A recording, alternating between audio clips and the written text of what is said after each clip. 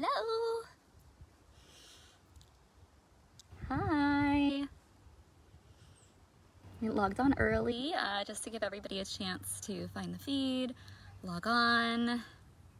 Hi. If you'd like to chime in with who's watching, you can say hello. How's everybody doing today? For those of you watching in the future, my name is Miss Alex, and today we have Kids Art Lab Frida Kahlo. So we're gonna learn about her. Hi. Hi people joining, hello. We're gonna be learning about Frida Kahlo today, and I have 2 different art activities for you to do after this class. So it should be fun. I was a little inspired by Frida today. Hi, hello.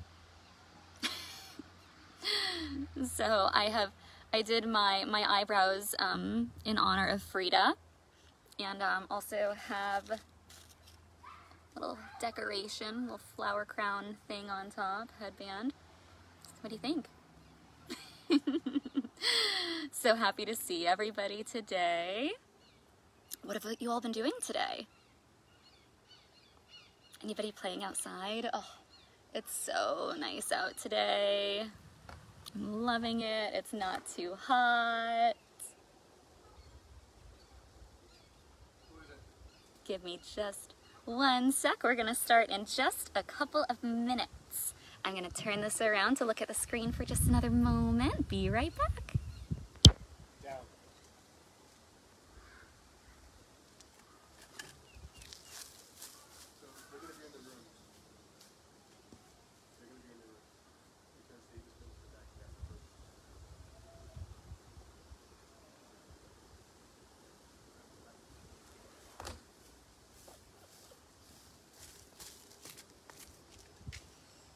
Okie dokie. Hello, hello, hello. Okay, hi. Who is all with us this afternoon?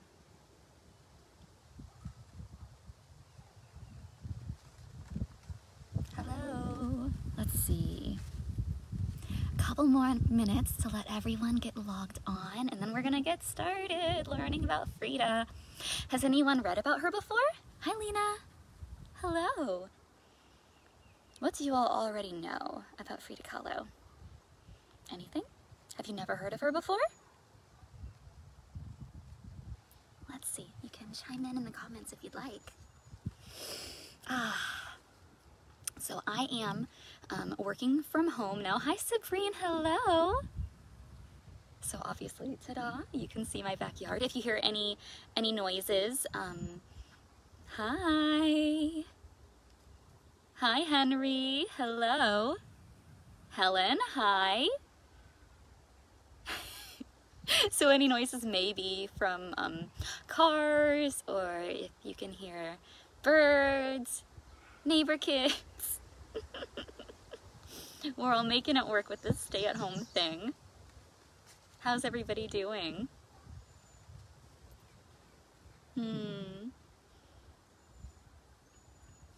Okay, it is officially 1:30, so we're gonna get started. Hooray, hooray, hooray! Okay, so today we are learning all about the artist Frida Kahlo. This is Frida. She was born in 1907 and she passed away in 1954. She was pretty young when she passed away, but she was an extremely strong woman who overcame a lot of difficulties to become an amazing, extremely well-known artist and a champion of Mexican culture. So, this is where Frida grew up. This is La Casa Azul, or the Blue House. So it is outside of Mexico City, and it was her childhood home. She lived there as an adult, and it is now a museum as well. If you can see right here, it says Museo Frida Kahlo. So you can go there and see, hi Carrie, you can see her work and learn about her life as well. So just to give you some perspective, this is the world Florida is right there. Hello, boop. And then Mexico City, where outside of where she grew up, is right there. And here we go. So you all know that we live over here in Florida, right? We're right there below Jacksonville. And then way over here is the Frida Kahlo Museum. So that is about 2,000 miles away from us. So, okay. This is Frida's family. This is a photo taken by her father. He was a German photographer that immigrated, which means he moved to Mexico to live, and he met Frida's mother there. Frida also had 2 older sisters and 1 younger sister. They're all 3 of them in the photo here, and Frida is this one right over here. Do you all have any brothers and sisters? Can you imagine being 1 out of 4 girls?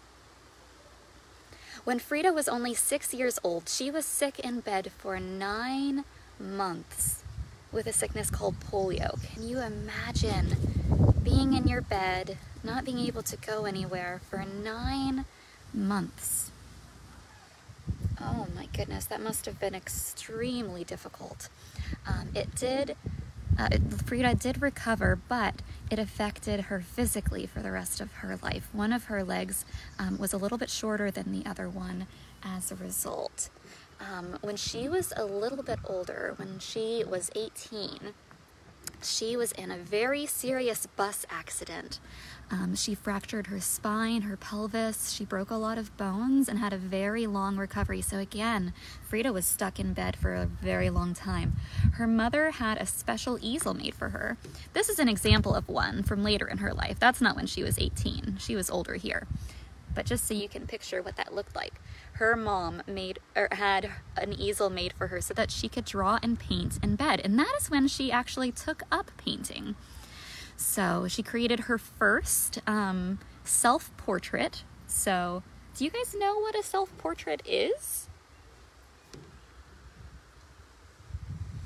So very simply, a self-portrait is an image of the artist created by the artist. So it could be a painting, it could be a sculpture, a drawing, anything. Anything that shows your likeness by you. So lots of artists created self-portraits of themselves. This one is a famous one by Frida called The Frame from 1938. And you can see it's extremely bright, colorful. There are lots of flowers. Oh, whoops, actually, let me make that a little bit brighter there. There we go. There's flowers, there's birds, you've got bright colors. She has flowers in her hair. It's beautiful. So that is one of Frida's self-portraits. So Frida is also very well known for her fashion. She adopted wearing colorful, traditional Mexican styles. She wanted to celebrate her Mexican culture, and one of the ways she did that was through what she wore. So she wore those beautiful big skirts, shorter tops with lots of color, embroidery, flowers, big patterns, as you can see. So not only did it celebrate her heritage, but it also helped to hide some of her disabilities that she didn't want people to notice when they were looking at her.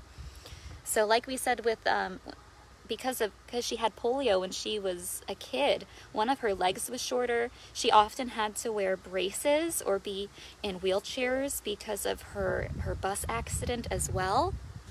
So those big skirts were a way to cover that up.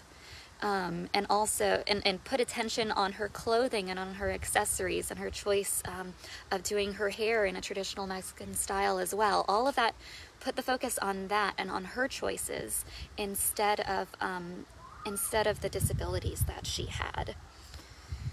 So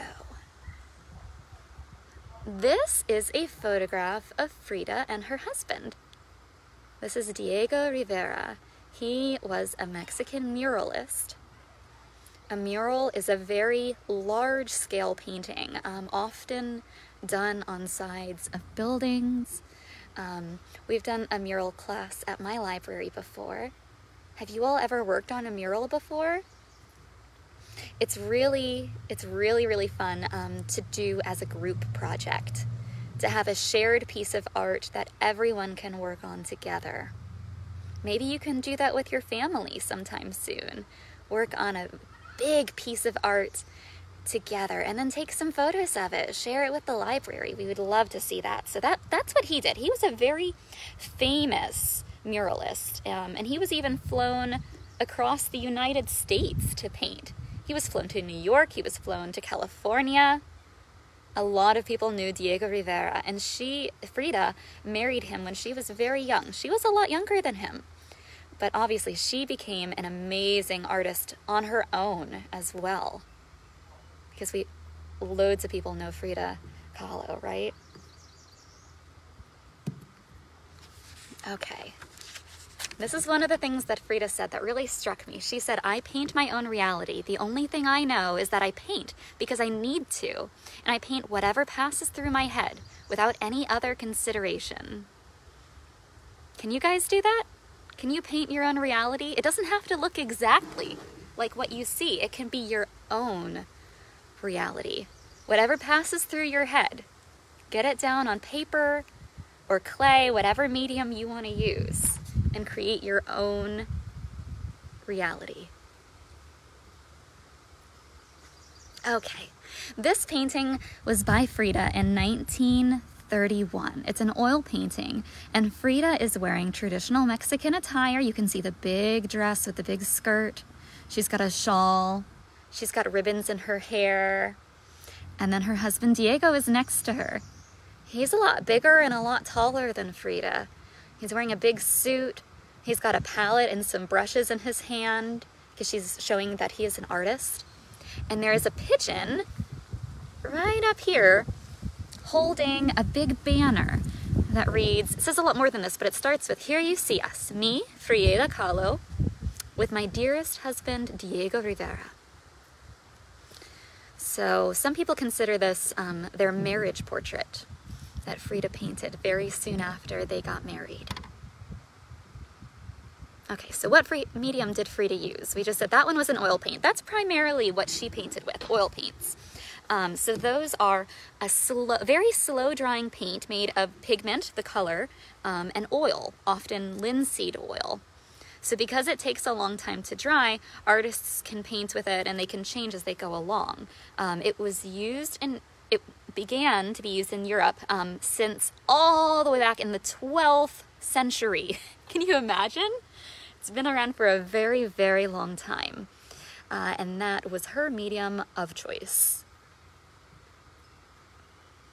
Okay, this is one of Frida's very first self-portraits. And you might notice that this one is a lot darker than the self-portraits that she became known for later on. She was a lot younger. There's only one hand that's shown in this self-portrait. And as you can see, like, it looks, her fingers look a little strange, right? That's not how you normally hold your hand. It shows that she was an artist. It's her artist hand because the thumb is a little bit disjointed from the rest of her hands from holding a palette. So that's a little note there that shows that she was an artist. And you can see even, way back in 1926, she's painting herself with those joined eyebrows, which is something that she's kind of known for. This one is called the Self-Portrait dedicated to Leon Trotsky. It's another oil painting done in 1937. And she painted this in honor of her friendship with Russian revolutionary leader Leon Trotsky. So it looks like she's on a stage. She's got those bright curtains and a bright background behind her. She's in that traditional Mexican attire still. I believe it's Tijuana attire. She's holding some flowers. Her makeup, everything is very carefully done. She wants to look beautiful. And she is holding a letter addressed to Leon Trotsky as well in this one. So do you notice anything else about this painting. The colors, everything's bright. She's got that extremely full skirt, beautiful jewelry. Her hair is braided and put up.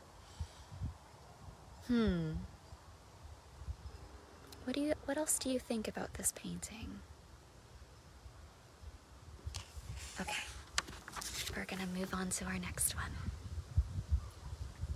Okay, now, Frida was also inspired by nature and animals, by native plants found in Mexico. This is another oil painting. It was painted in 1938 and represents her bond with nature. She has a little monkey there, and if you notice, he's got his arm wrapped around her.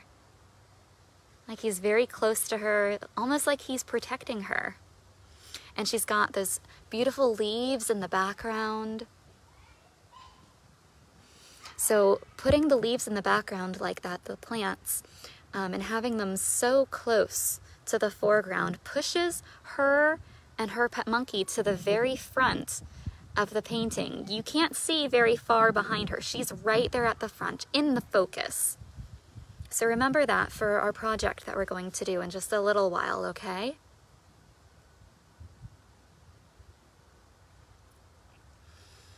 Another quote from Frida: "I paint self-portraits because I am so often alone, because I am the person I know best."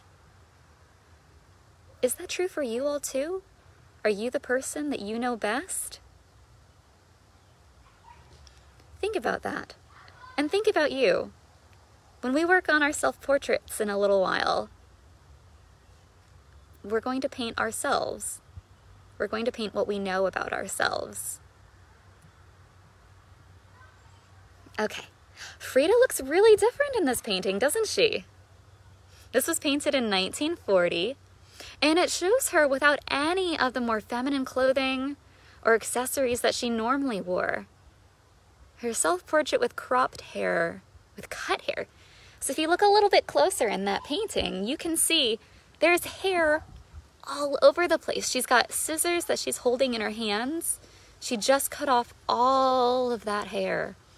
She's wearing a man's suit. It's oversized. She's wearing a buttoned-up shirt underneath that. Even the way that she's sitting, she's not sitting in a way that we might consider more ladylike, right? She's got her knees apart. She's hunched forward just a little bit with her hands resting in her lap with those scissors. So this was painted after she was divorced from her husband, Diego Rivera. She wanted to become an artist outright and to be able to support herself artistically and financially on her own.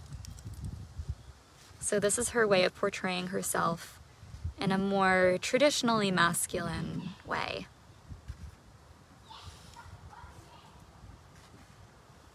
Okay, this is Self-Portrait with Bonito. We're gonna look at the picture first. So Frida's expression, she's got a parrot on her shoulder, there's a butterfly, there's some insects behind her on those leaves as well. But Frida doesn't look like she did in some of her other portraits, does she? She's wearing all black. Even the accessories in her hair are black too. And she looks kind of sad.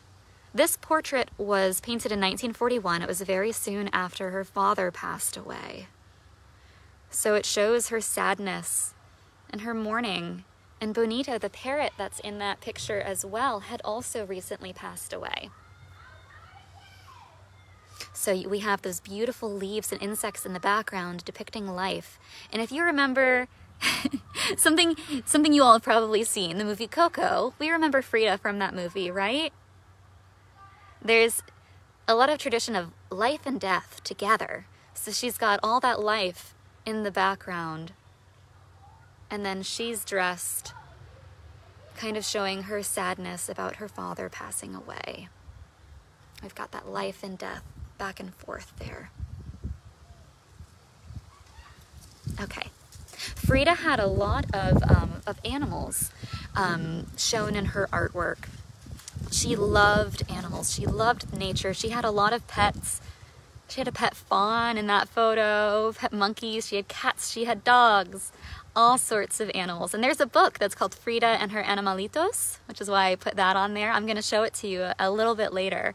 But she loved nature and animals and put them in her art as often as she could. Out of everything that we've looked at so far, she looks happiest in these photos with her animals, don't you think? Do you have any animals or any nature around you that you could put in your self-portrait too? What kind of pets do you all have? Or what kind of pet would you like to have?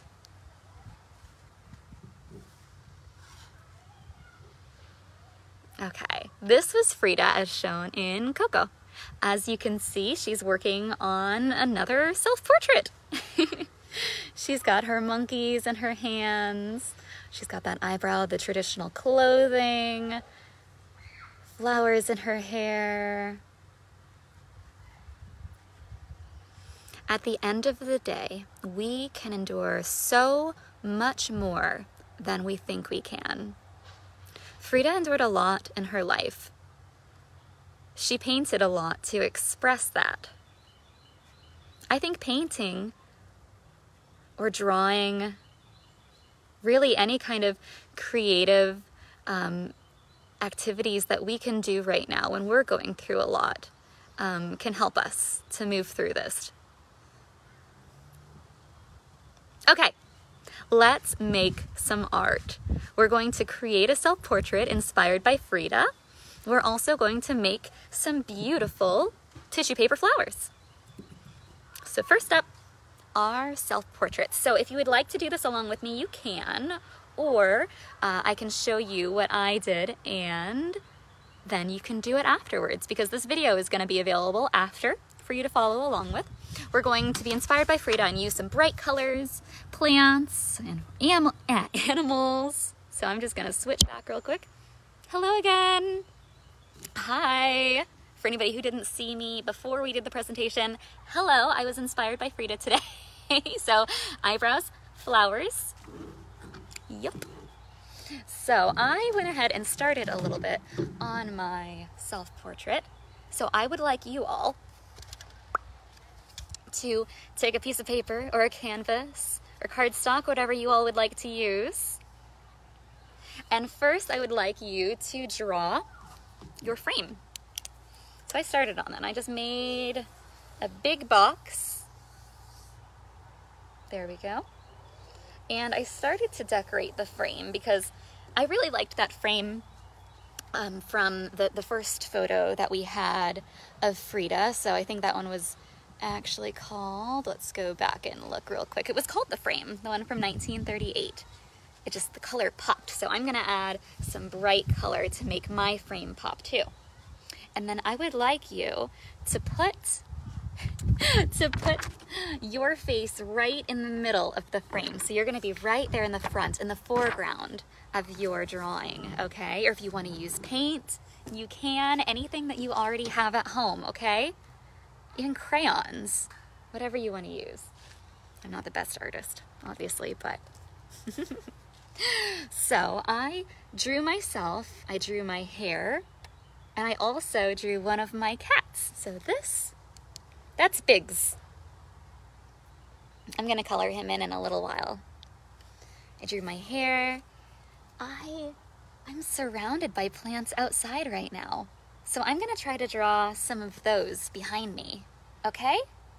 I even brought a mirror so that I could look at myself while I draw.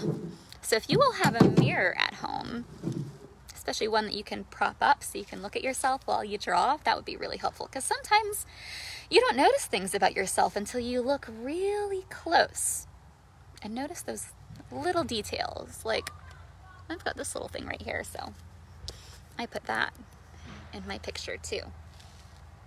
I'm gonna fill in my eyebrows so they look like Frida's today. I'm gonna go like this. Cool. What else do you think? Should I put this up here too? put my headband with some big flowers. 1, 2, and 3. I'm gonna color those in a little while. Nice. The headband part. Cool. And maybe some of the trees behind me. I'm just gonna do this kind of abstract. What does abstract mean? It means it doesn't exactly look like real life. Not quite, a little different. But that's okay. You still get the feeling of it. So I'm gonna add some of these branches, and then I'll go in and add some leaves later on. What do you think? And I'm just gonna do myself from like here up. We're just gonna see my top portion. Okay. My cat Biggs is gonna be right there up in front with me, just like Frida's monkey. Have my arms.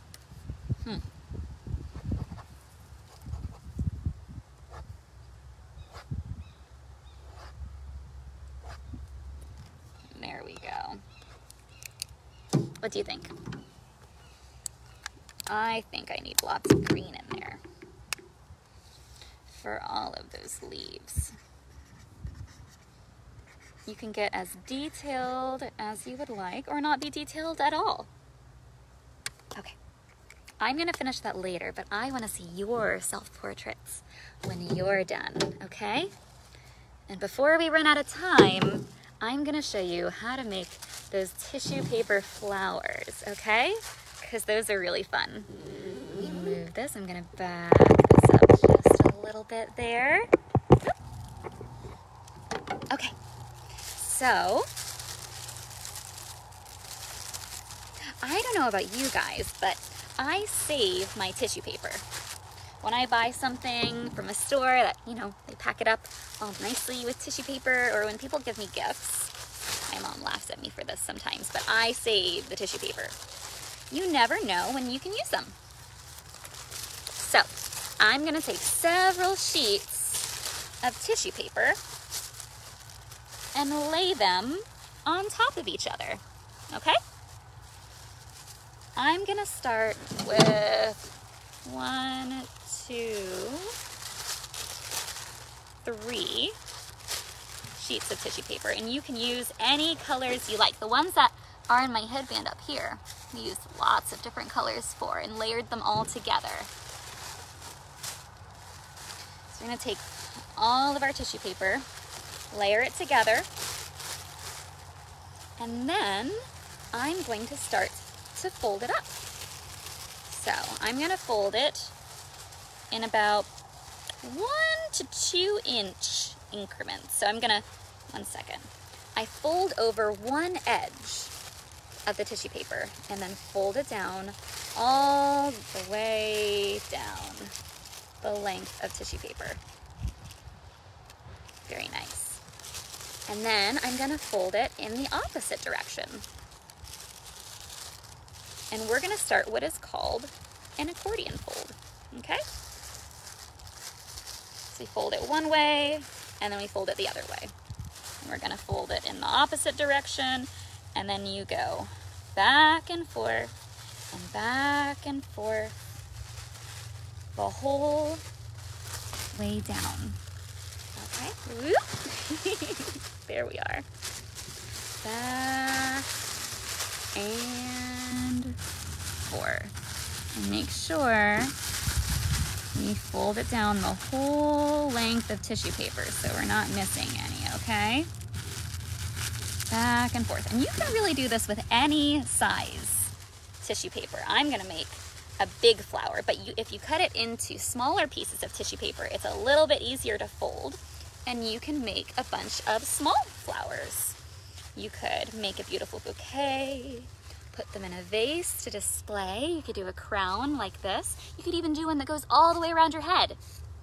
For this one, I just used a plastic headband and a bunch of pipe cleaners. But you can use floral tape You can get that at the dollar store. You can use whatever you like. So I'm almost done folding this. This is gonna be a really big flower because I used some big pieces of tissue paper. So I have it all folded, see? Boop, accordion fold. I'm gonna fold it in half now. Boop.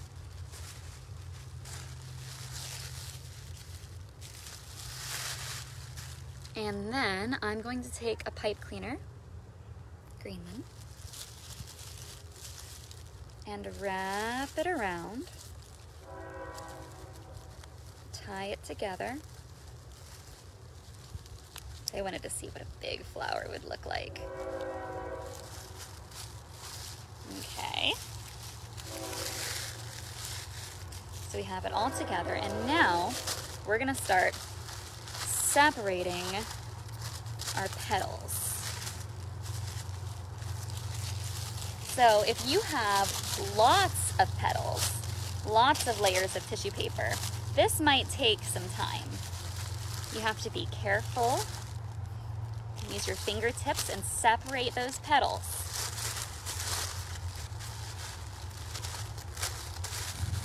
I had another one that I got ready for this too. Go back to this one. So 1 layer, 2 layers, 3. See, they're so thin. There we go.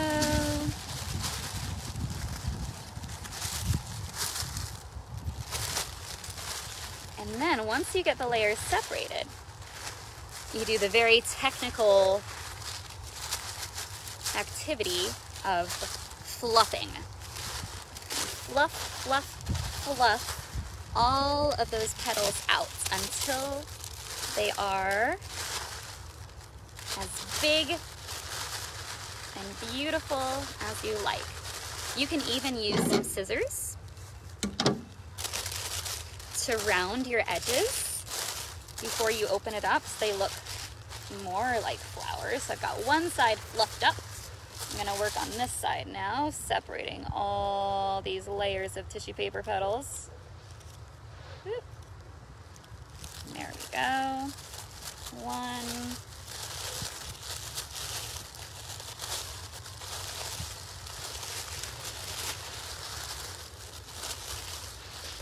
Very nice. Ooh, we've got a bunch of noise in the background. I wonder what that is.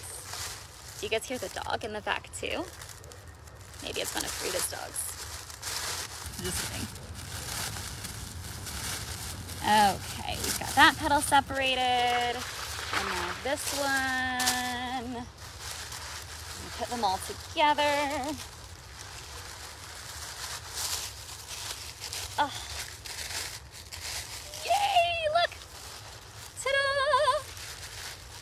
Huge, oversized flower. I think I'm gonna use this one to decorate my room. Oh, really? I love this. So you can make them as big or as small as you would like. I would take another, oh, I think my other pipe cleaner flew away. 1 minute. Here we go. Can add another pipe cleaner or several onto the one that we used to wrap around the bottom. You could hang it up in your room. That might look really pretty. Ta-da! Okay, that is our kids art lab for today. One last thing I wanted to show you were a couple of books that you can check out right away using your library card or your new e-card. That's available on the front page of our website, SJCPLS.org. So one of the things that you can use with that card is a database called Hoopla. I'm going to turn this around and show you. Hoopla. Here we go. Hoopla has a ton of ebooks, audiobooks, movies, music, all of that on there. And when I searched for Frida Kahlo and focused just on kids' books, these are the ones that came up. So that one that I was talking about earlier, Frida Kahlo and her Animalitos, That's that one. And it even has a read-along option, so you can read along with it. This is a video of it, actually, but you can see on here there's the book as an ebook, as an audiobook, and then the read-along down there. And then this one is my itty-bitty bio, Frida Kahlo. So it has just a very simple biography of Frida Kahlo if you want to learn a little more about her. And again, all you need for that is your e-card or your library card. Log on, create an account, and you have access to thousands of ebooks, e-audiobooks, videos, music, all available on there for you. You can get on your, get on your computer, on your phone, your tablet, using the app Hoopla. Thank you all so much. Do you all have any questions about our craft or anything that we talked about today? Thank you for joining me this afternoon and learning more about Frida. If you do any of these activities, please post them, tag the library. We would love to see you doing some of these projects at home. We can't wait to see you all again in the library, okay? See you soon. Bye.